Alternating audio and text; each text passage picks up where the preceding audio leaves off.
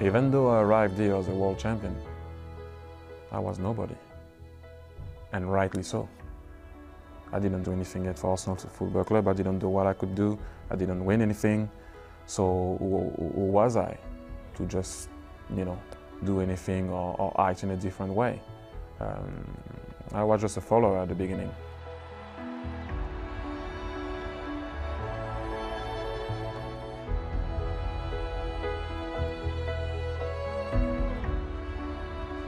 You don't arrive somewhere just with your name and you impress the guys in the dressing room, especially those guys. You have to show them that you can fight for them and sometimes against them in training. And then they respect you.